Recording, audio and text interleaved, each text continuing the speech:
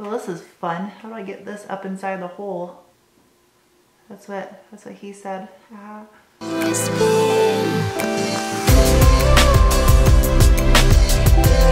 Hi guys, it's your friendly garage dweller Sarah here with a video on Mr. Dose. For all you new people that don't know what a Mr. Dose is and you're wondering what's wrong with me right now, I'm fine. I'm just getting over a cold, and Mr. Dose is my Toyota MR2 project car.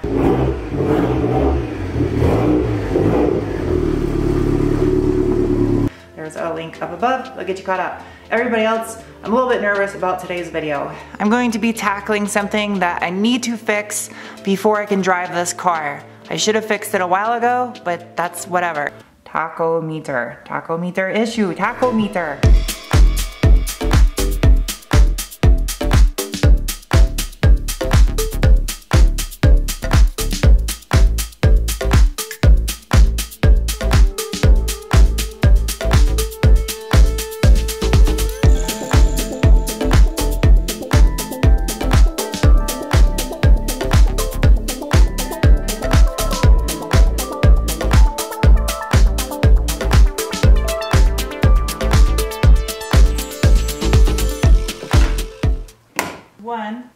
There we go. Ta-da! It's so soft. It's like a little caterpillar attached to it. Gotta get a screwdriver. So before I finish tearing this apart all the way, I want to show you real quick why I'm taking this apart and why this video is happening. Oh, come on, start. Because this is a common problem that I've seen a lot, especially with the MR2s and cars of this era. So hopefully you guys can take something away from this and apply it to your own car.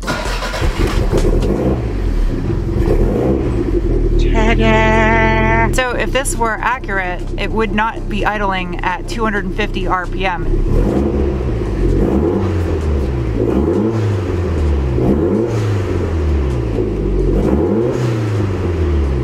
See? That is clearly a lot higher than 1,000 RPM where I'm revving. So if I were to bring this to redline, which I'm not gonna do because the engine's still kind of cold, it would only go to about 3,000 RPM. And redline is just over 7,000. So the tachometer is not accurately metering the tachos.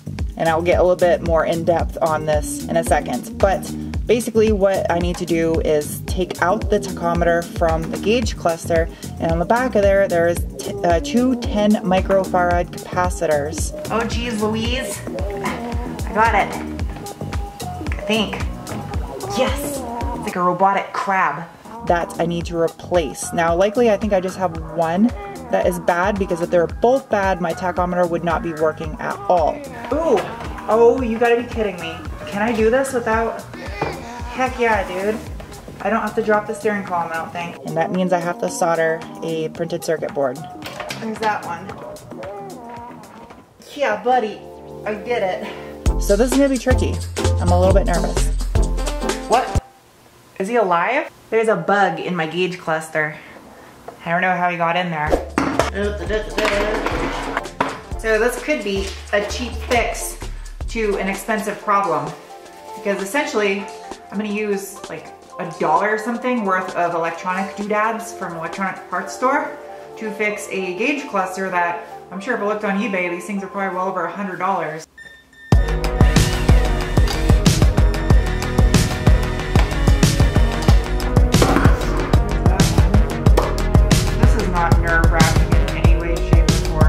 These lenses, if you've never worked with one of these lenses on a gauge cluster before, they are super brittle. They scratch ultra easy. Like you can't even clean these things with certain types of microfiber, because it'll scratch and swirl them and make it so you can't see through them. Like the slightest little bit of pressure with one of these on the lens, it'll spider, it'll crack right through there. Yeah, no pressure. No pressure, Sarah. I think I got it. Ew. Now that the lens is off, something that you guys might have noticed earlier when I was showing you revving the car up, that my boost gauge right here at the top was acting kind of erratic and showing weird readings when I started the car. And that's because the non-turbo gauge cluster has a voltmeter here for the battery. However, this car, since it was swapped to a turbo car, they took the gauge cluster apart previously, whoever owned the car before me, and swapped in this dial from a turbo gauge cluster. So it's partially wired correctly that it reads boost when the car is running, but when you just have the key in the accessory position and there's power going to the gauge cluster, it shows battery voltage somehow on this boost gauge. The way I'm doing this is I put my little pry tool in here and I twist it to put tension on the two halves of the gauge cluster together. And then I use my flathead screwdriver to push down on the tab. Actually, don't even have to do it on this side. I'm gonna twist it right here to apply pressure, push down on the tab, and it should separate. Same over here. So that is all free. Undo these brackets. That. Screw back in here. There's that. Oh, this one's being a real treat. There we go. Oh, come on. There we go. You have to have extreme patience when you're working on stuff like this. All right. So here we go. Denso. Now to get the tachometer out. So you have to be super careful because these washers are actually attached to the copper on here because they're so old. So you don't want to tear this sheet right here. It's kind of like a plastic foil. It's not actually like a circuit card. Oh, that's all holding it in there. There you go, tachometer.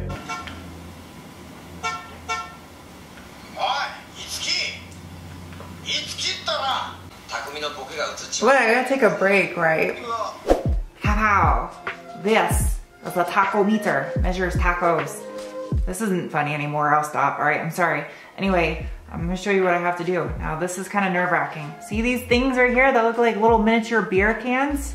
These are capacitors, which, there's two of them. There's one here, and there's one up here towards the front. They're like purple and they have a little silver stripe. The silver stripe indicates direction of polarity, which is key. When putting the new ones back in there, I need to ensure that they're put in with the correct polarity or else this will not work. So if you see right here on the new capacitor, there's a little stripe on the front. It's really hard to get on camera. All of the capacitors also have a leg that is shorter than the other that indicates polarity. So the shorter leg is towards the stripe. So that way it'll help you align this when you're sliding this into the new circuit card. So what I now need to do is I'm going to have to heat up the solder on the back side of these capacitors and then use a pair of needle nose pliers and pull the capacitor off of the circuit card. Now to do this, ideally I would use a solder sucker, which would absorb the solder once it gets wet instantly up into the solder sucker so we don't make a mess on here.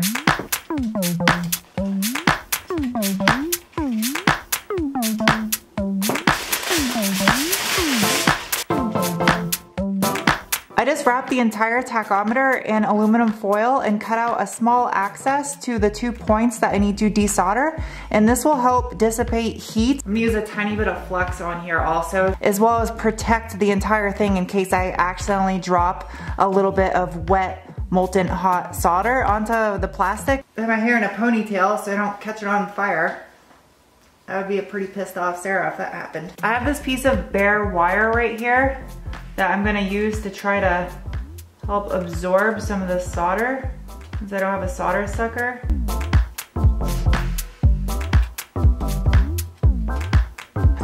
Got the wire stuck to it. It's working though, it's getting it up.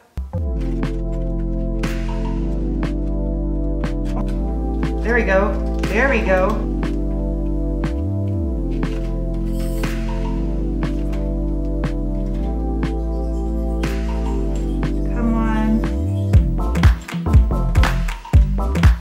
Heck yeah, dude. Heck yeah, dude. I got it out of there. That was not easy. I probably put a little bit too much more heat than I should have, but it's okay because this one's bad. 25V, 10 microfarads. Farads. This is the new guy. It says 105 degrees Celsius on it. I don't know if that's the temperature in which this thing pops. I have no idea. But I gotta protect it from heat, so I'm gonna try to wrap it in tin foil while I do this. Well, this is fun. How do I get this up inside the hole? That's what he said.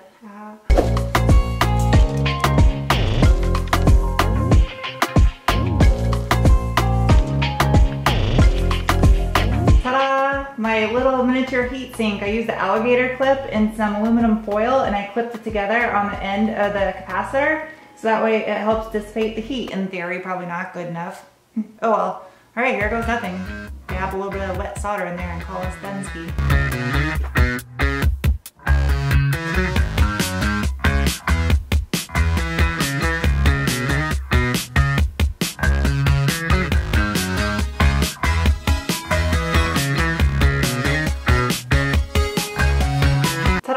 And my little robot beer can is now in its new home.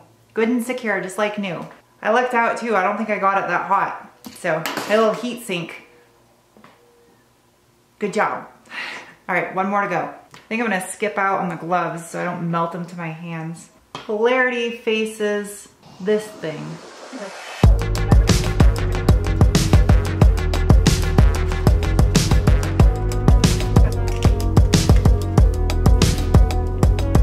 Yeah, so bad. Dude, that works so good. Here we go.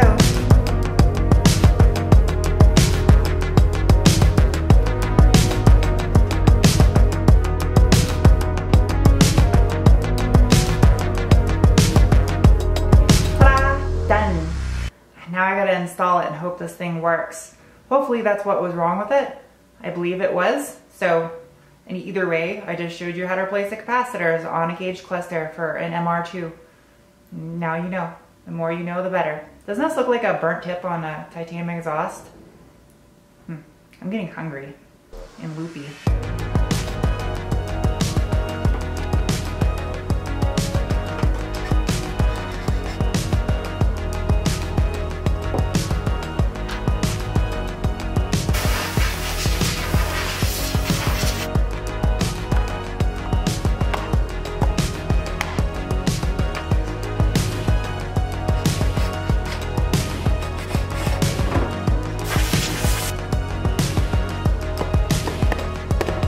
The moment of truth. Time to stick this thing in Mr. Dose and see if I have a working tachometer for the first time ever since I've owned this car. No pressure. Man, I really hope this works. So nervous. All right. The moment of truth. Will Mr. Dose have a working tachometer? I'm legit like super nervous right now. Because if I just did all this work for this YouTube video and it doesn't work, I'm gonna look like an idiot. Well, at least I showed you something. I showed you what could happen. I don't know. See the boost gauge jump up? I'm guessing that's where around 12 volts would be. All right, here goes. Yeah, buddy. Dude, that's what I'm talking about.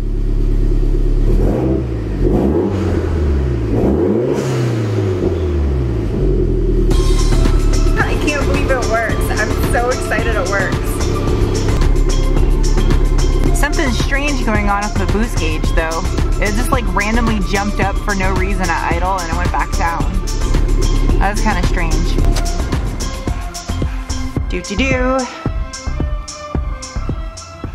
Heck yeah, dude. I now finally have a working tachometer in the MR2 for the first time. So now I can drive it and know where the real red line is.